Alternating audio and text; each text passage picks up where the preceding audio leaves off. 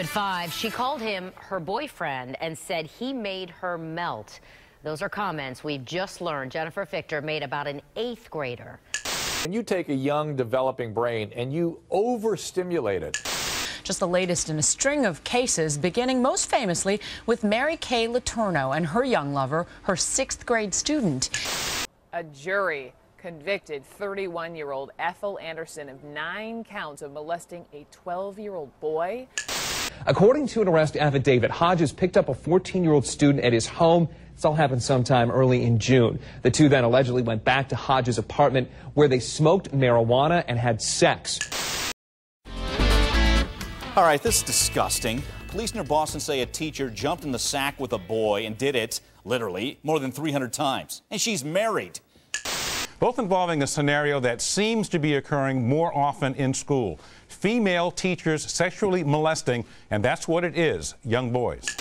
22-year-old Kaylee Warnick is charged with aggravated criminal sexual contact and endangering the welfare of a child.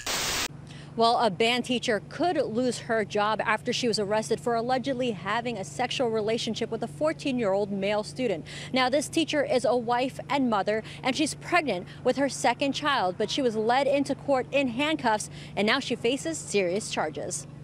Bridget, do you have anything to say? Former school security guard faced a Norfolk judge this morning. 23-year-old Patience Perez is accused of having sex with a student. After investigating, police say they believe she did have a sexual relationship with the teen several months ago. She was arrested on charges of unlawful sexual intercourse with a minor. Stephanie Draper accused of having sex with a 14-year-old on 4 occasions. A middle school teacher charged with sexually assaulting a 14-year-old boy. A woman is accused of having sex with a 15-year-old she met while working at an area church. Now she's in even more trouble and under arrest again. She went by and she picked up the vodka as well as some Sprite, and then she picked up the student. They went to the park where they began fooling around basically. After hours, an officer noticed a car on the end of the park and decided to go check it out. And when the officer walked up to the car with her flashlight, that's when she noticed that both of the people in the car were nude and that the teacher was involved. The student basically lied about his age right off the bat. With regard to count 1, sexual battery, you're sentenced to 12 months. With regard to count 2, oh, I'm sorry. No, you're right. I'm sorry. I thought it was still 1 to 5, but you're correct. It's the months. Sorry, go ahead. With regard to count 2, sexual battery, you're sentenced to 12 months. With regard to count 3, sexual battery, you're sentenced to 12 months. With regard to count 4, offenses involving underage persons furnishing alcohol to underage persons, you're sentenced to 30 days. With regard to count 5, sexual battery, you're sentenced to 12 months. With regard to count 6, sexual battery, you're sentenced to 12 months. With regard to count 7, offenses involving underage persons, you're sentenced to 30 days. With regard to count 8, sexual battery, you're sentenced to 12 months. All of those 8 counts will run concurrent with each other at the same time. So that's an accumulation at this time of 12 months. With regard to count 9, this is when the individuals changed. We go from the first 2 individuals now, count 9, to the different individuals. With regard to count 9, 12 months. With regard to count 10, sexual battery, 12 months. With regard to count 11, sexual battery, 12 months. Counts 9, 10, and 11 will run concurrent with each other, but consecutive to counts 1 through 8. With regard to count 12, sexual battery, 12 months. With regard to count 13, sexual battery, 12 months. With regard to count 14, sexual battery, 12 months. With regard to count 15, offenses involving underage persons, 30 days. Yeah, I know. Why am I paying attention to cable news talk shows and ridiculous local news broadcasts, which will hype anything to get ratings, right? It's interesting, despite the barrage of reporting, you can find some pretty confident statements out there that adult female sex offenders are not on the rise recently, and that there has been the same number or percentage lurking out there among us basically forever. And this notion seems to jibe with medical observations made 100 years or more ago. Sadly, however, rather than being appalled by this alleged centuries-long stupor of selective awareness, outrage, and enforcement when it comes to sex crimes committed by one gender, but not those perpetrated by the other, there's an equal amount of confidence that this bigoted behavior was and is justified. In nearly the same breath, these same people will admit sex offenses by women have all but gone unnoticed by law enforcement until recently, and then tell you with a straight face that prosecutions are on the rise, but the corresponding official statistics somehow magically are not. Sorry, but you can't have it both ways. It doesn't work that way. Fact of the matter is, thanks to society's acute intolerance of and laser focus on the sexual transgressions of men, while simultaneously granting criminal carte blanche to women in this area, none of us has the slightest, let alone a keen awareness of what the percentages and rates of change are from year to year or decade to decade. And some studies have been done that indicate our mass ignorance on this subject is not only worse than that, but downright abject and abysmal. Shrugging your shoulders because you think repugnant behavior plateaued ages ago and trudged along at some static rate ever since not only seems like a rather morally bankrupt reaction, to me at least, but it also appears to be at odds with the few accurate numbers we do have with regards to female offenders.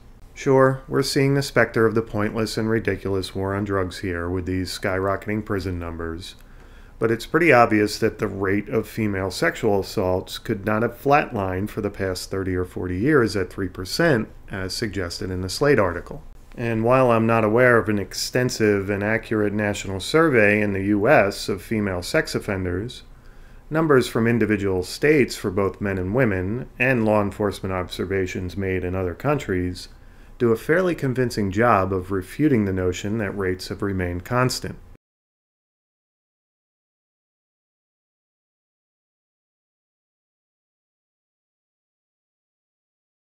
Admittedly, these increases don't tell us whether or not law enforcement simply decided within the past few decades to begin paying attention to an existing and significant but mostly hidden problem, or if the problem itself grew in magnitude during that time. But given our strange dedication to planting our collective cranium in our collective posterior when it comes to sex crimes committed by women, would it be completely crazy to suggest that both things are happening simultaneously? That the possibility that it may have been going on forever doesn't automatically turn sensational local news broadcasts into pointless hype?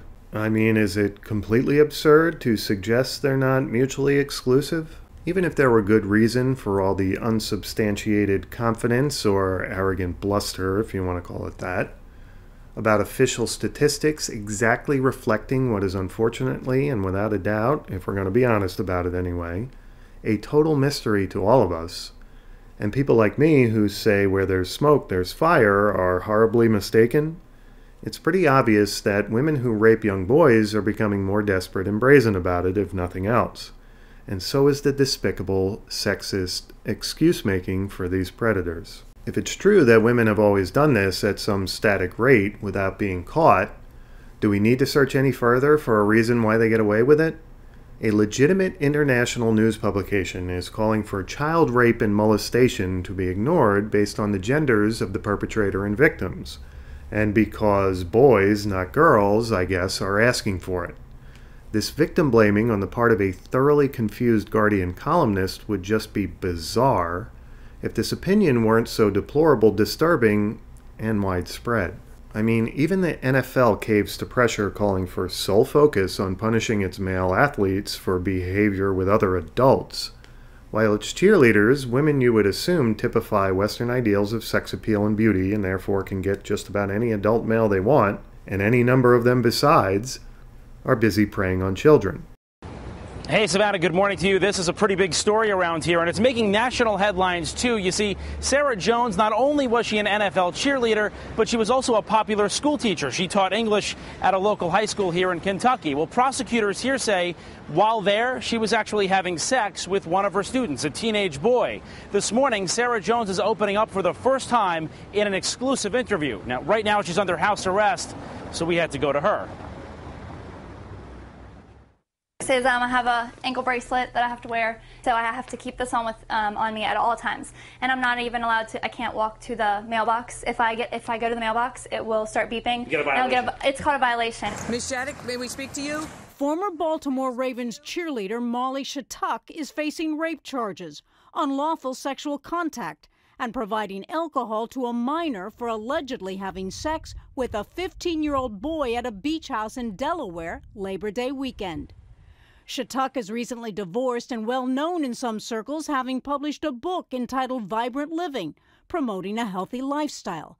Allegedly, she contacted her victim through her own son. She has pleaded not guilty. She's just a classic example. She is no different than an abusing priest, an abusing rabbi, or a parent. You almost get the feeling that the more the problem of female offenders becomes apparent and intensifies, the more some people, especially feminists, want to tighten the stranglehold on men to cover it up. So if you ask me, despite the best efforts of the usual man-hating suspects, I think we're finally witnessing the double standard of women getting away with crimes for which men were crucified for centuries, dying a slow, fitful death, thanks in part to a recent uptick in female sexual offenses and an increased awareness that it's not just men who molest and rape. So why the recent uptick? You could probably think of many explanations just off the top of your head for how and why society has changed in ways that would allow it to accommodate more female sex offenders, if that is in fact what's going on here. A few that come to mind for me are that they have been liberated en masse from traditional gender roles and the accompanying scrutiny of spouses and family members, and therefore have more free time and independence to do as they like and pursue a greater number and variety of sexual partners, whether those partners are capable of giving consent or not. And they constitute a larger portion of the labor force, and therefore one would assume have more financial means to accomplish such goals, if you want to call them that. But none of that, assuming you agree with it, would necessarily explain why more women choose to prey on children these days, why they are making the personal choice to commit these criminal acts in greater numbers if, again, this is indeed the reality behind all the media hype, as I believe it to be the case. And make no mistake, if men have only themselves to blame for sex crimes that they commit, then so do women. I think it's obvious by now that I'm no fan of feminism, or at least the version normally shoved down our throats that women are always the victims regardless of circumstances. But while it could very well be playing a part, even I would not make the case that feminism and all the changes it has brought about in society are wholly responsible here. I think I've got a much simpler explanation. I'm here to explain to you this phenomenon called MGTOW, which stands for men going their own way. An introduction video for MGTOW. In the MGTOW phenomenon, movement, whatever we call it, diaspora, the man strike, the marriage strike, the sexodus, Peter Pan syndrome, failure to launch, the grass eater phenomenon. There are lots of names for it. MGTOW in the manosphere. So I was MGTOW for years and years without even knowing it. I wanted to make a video effectively outlining my journey to MGTOW. Why I respect MGTOW. She is proof that MGTOW is the only rational option men have. And this is going to be another video about the MGTOW people, or MGTOW as I like to say. They blame everything or most of everything bad in Western culture and society on quote-unquote feminism or feminists. Comments from MGTOW gentlemen on YouTube who claim that they are not about misogyny. At least half the MGTOWs are guys who couldn't get laid.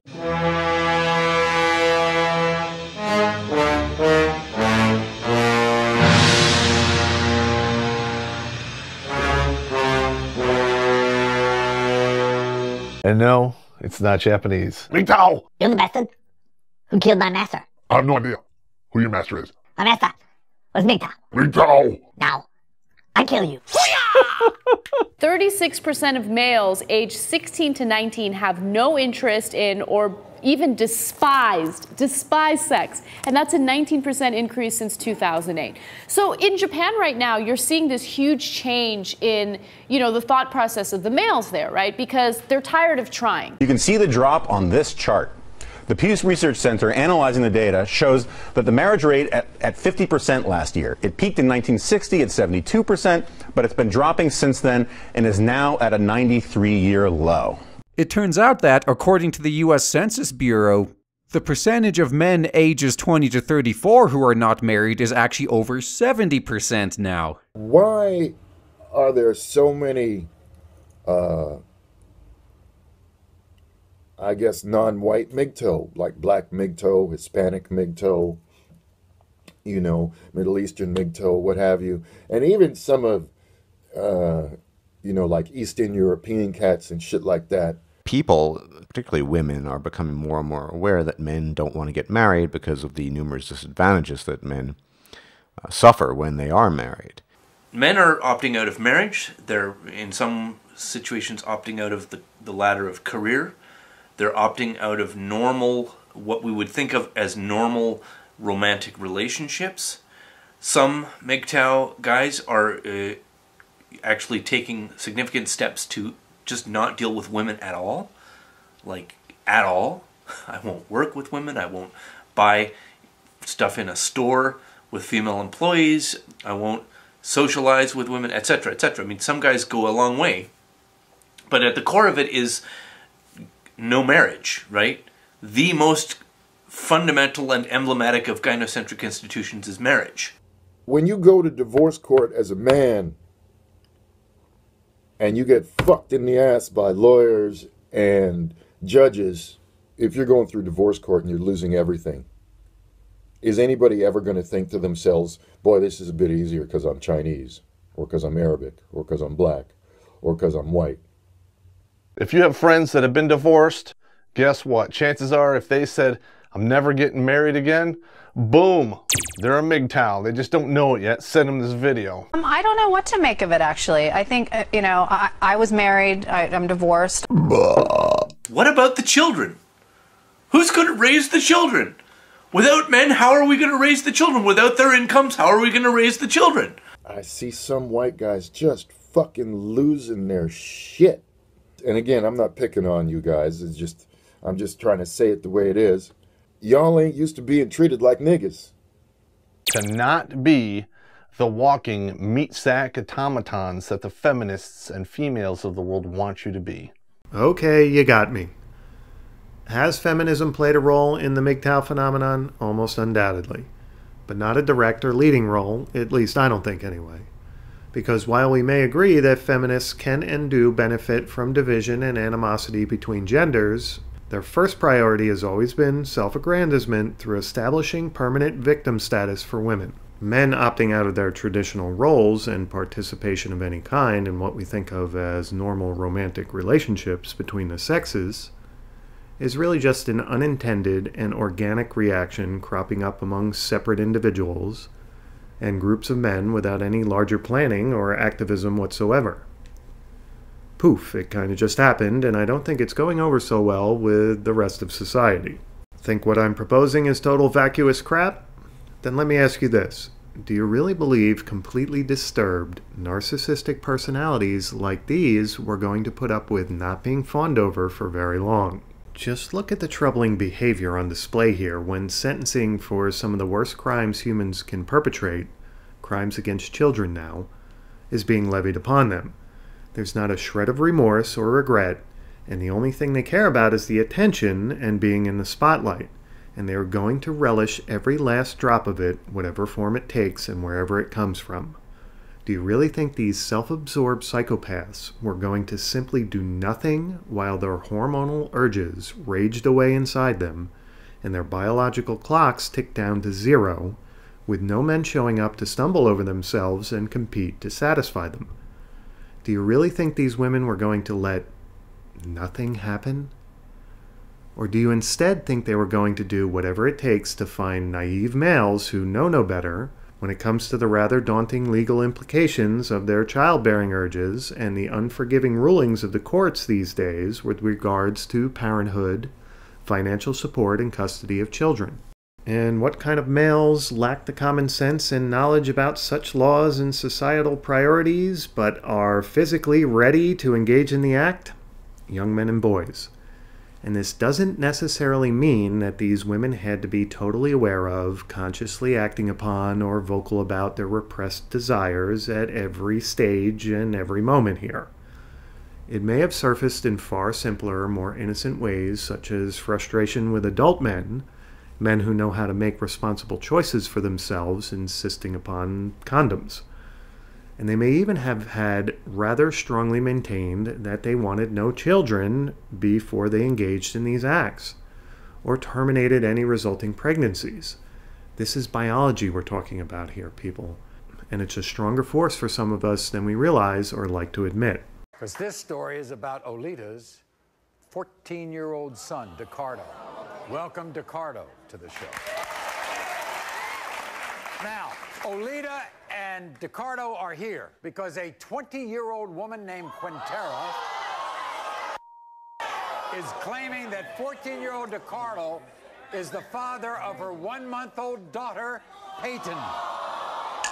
Well, a band teacher could lose her job after she was arrested for allegedly having a sexual relationship with a 14-year-old male student. Now, this teacher is a wife and mother, and she's pregnant. Police say the teen's mother tipped off cops after finding text messages from the teacher. Later, she helped police by recording a phone conversation where police say Fichter admitted falling in love, getting pregnant by the 17-year-old.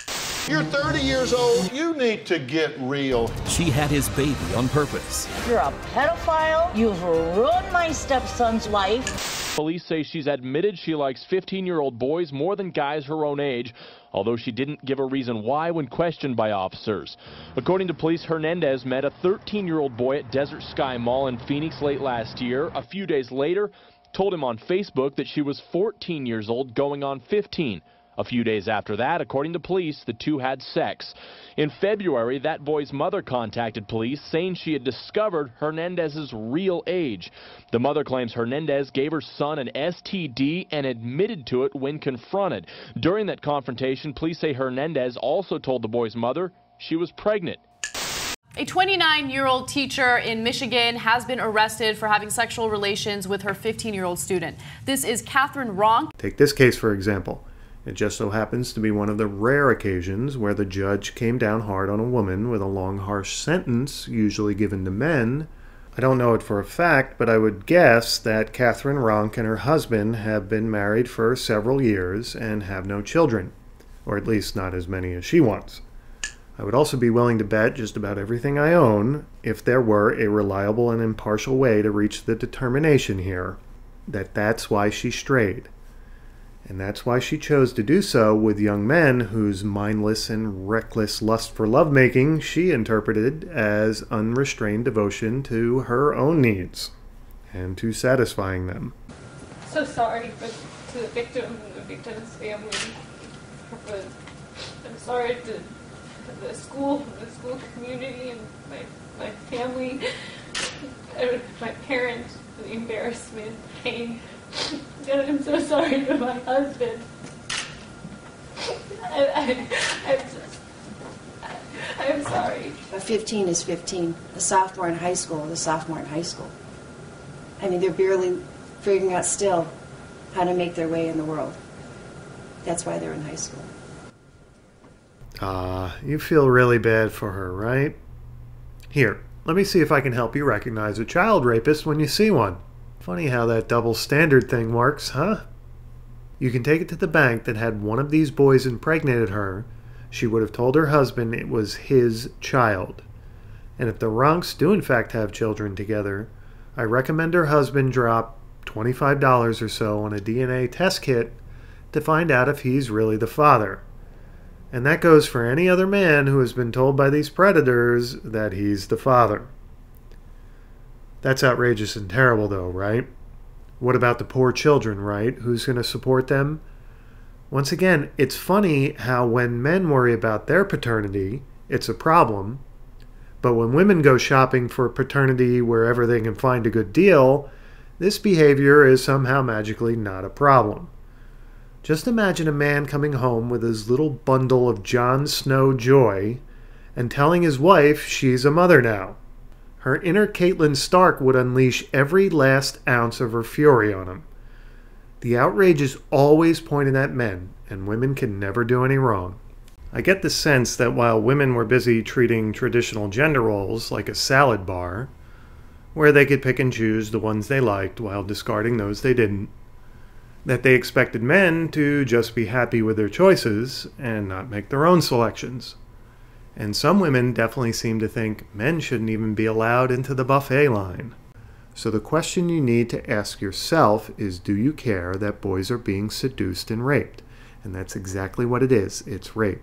Because they have no means to give meaningful consent in these situations. They're only children. And in most of these situations, or many of them, they are drugged anyway. Do you care that simply because adult men are electing more and more these days to do what's best for them and to protect themselves and their own interests, more boys are being raped as a result? Do you care?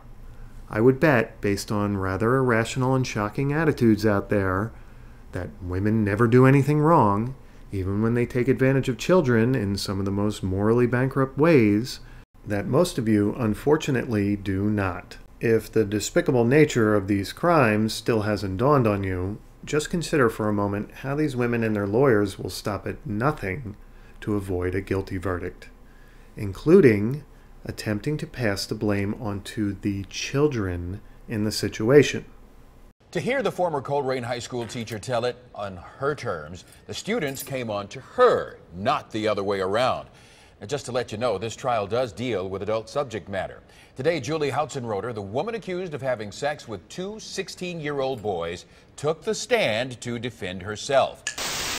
But first, from Fox at 3 o'clock in New York, lawyers for an accused teacher, or I should say, a teacher accused of having sex with her students. Those lawyers say that the students were actually taking advantage of her. Defense attorneys claim she's mentally ill with multiple personalities and that the boys knew their teacher was, quote, vulnerable and impaired. How do you attempt something so reprehensible and still be allowed to practice law and not be disbarred in your state? That's what I want to know. Do you care now? Does having more, quote, fathers, unquote, in their teens, or younger even than that, still seem like a good idea to you? Or did you fail to even think it through that far? If your opinion is similar to what seems to be the majority-held one out there, chances are pretty good you didn't think it through that far. Do you care that men and even teenage boys get harsher sentences for being stupid enough to arrange sexual encounters with law enforcement posing as young girls that don't exist, or initially posing as adult females in order to dupe them into doing the same thing, than women do when they ply actual boys that really do exist with genuine drugs and alcohol and then have non-consensual sex with them for real? You think you know how these stings go down.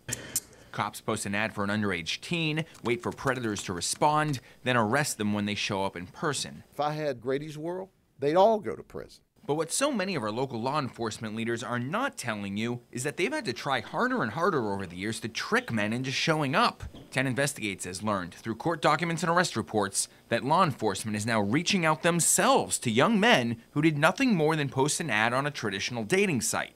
Cops form a rapport, then switch their age, and try to trick the sometimes hesitant men to keep on talking. 10 Investigates agreed to conceal the identity of this local mother whose son was targeted in a predator roundup. He was 22 when he responded to an ad of a 26-year-old woman, but she drew him in, then switched her age to 13. He didn't believe her and took her up on the offer to meet. He was arrested, and now he'll forever be known as a sexual offender. He had a life of promise. He had an education.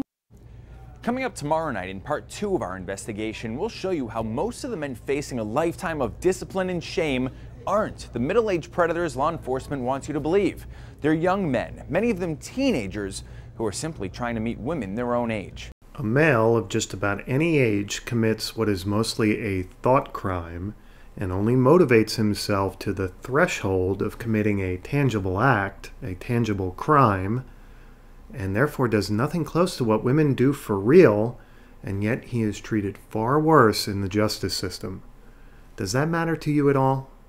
Probably not. Adult men who have the logical capacity and incentive to do a cost-benefit analysis of relationships, marriage, and procreation, and what they have come to mean, as they see it anyway, in a modern world, are choosing more and more to abandon these institutions altogether. And they have every right to do so. They would have every right to do so even if the conclusions they've been reaching were completely misguided, rash, and irresponsible, which I personally don't think is the case. Adults are free to live their lives in any legal way they choose, even in ways that others view as counterproductive. Male children, boys, on the other hand, do not comprehend the social repercussions of their sexual urges, or if they do so fleetingly or to a minimal extent. They are mostly unaware, recklessly eager, and therefore vulnerable. And yet, society still holds them more responsible for their biological instincts and actions than it does adult women. They are also, therefore, the perfect victims, because everyone sees them in exactly the opposite way, and these female predators and their lawyers try to use this disgraceful inequity to their full advantage.